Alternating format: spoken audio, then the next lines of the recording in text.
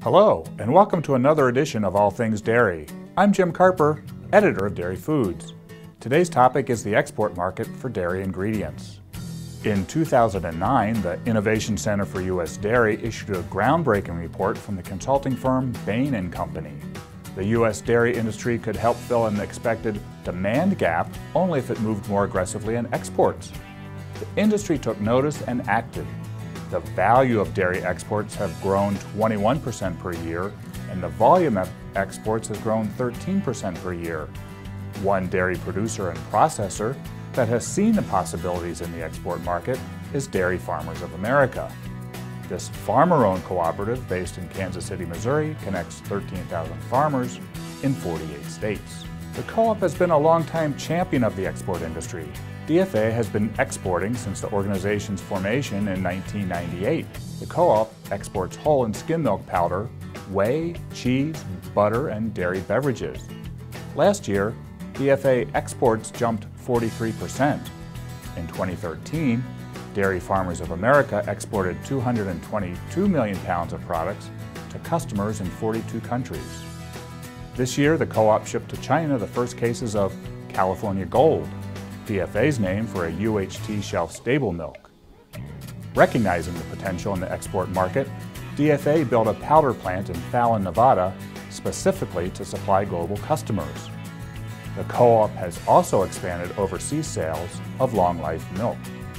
For these reasons and more, Dairy Foods has selected Dairy Farmers of America to receive the Tom Kamerlo Exporter of the Year award.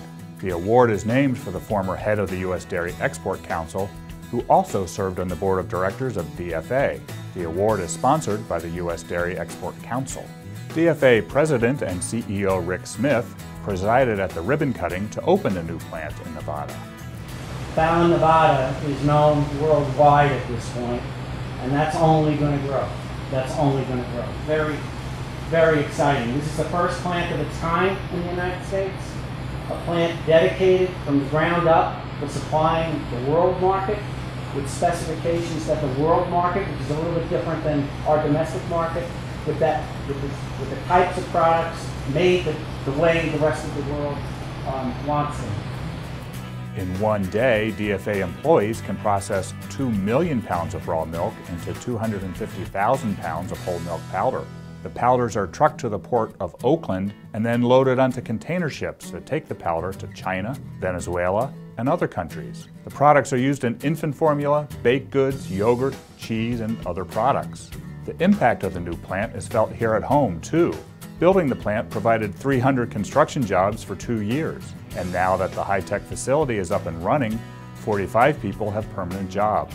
The plant also has had a positive effect on the area's dairy farmers.